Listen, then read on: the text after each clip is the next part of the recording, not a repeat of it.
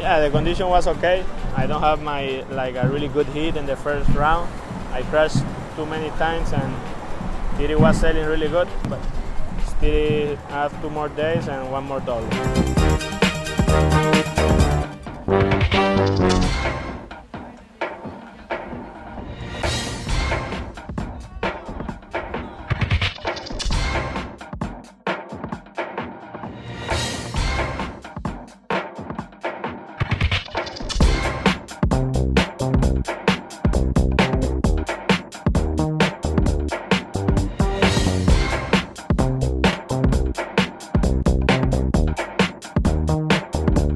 I'm really happy, and yeah, I went for it. So yeah, since I won against Tati and was close, so and then I say to myself, like, I really have to do this now. So I beat Gollito twice and I'm really stoked.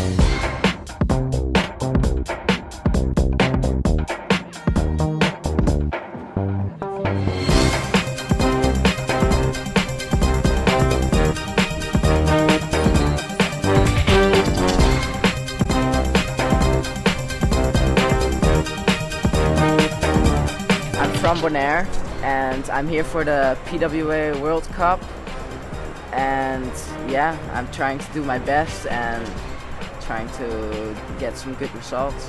My result right now, I'm on the 17th place with a couple of other guys, and today is the double elimination, so then we're gonna fight it out. It's just an honor to sail with them, and at home I always train with Tonki, Tati and Kiri, and yeah, they push me to do the maximum I can.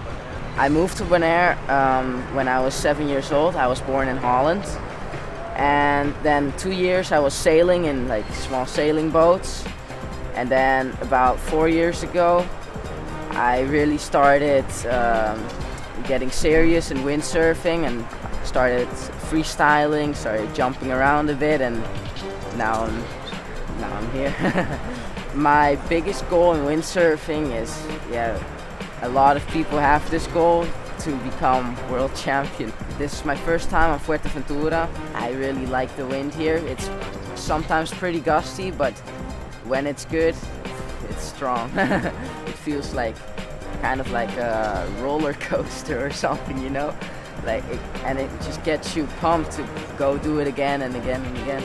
And of course, to see all the other guys doing big moves and stuff, and you want to become just like them and do good.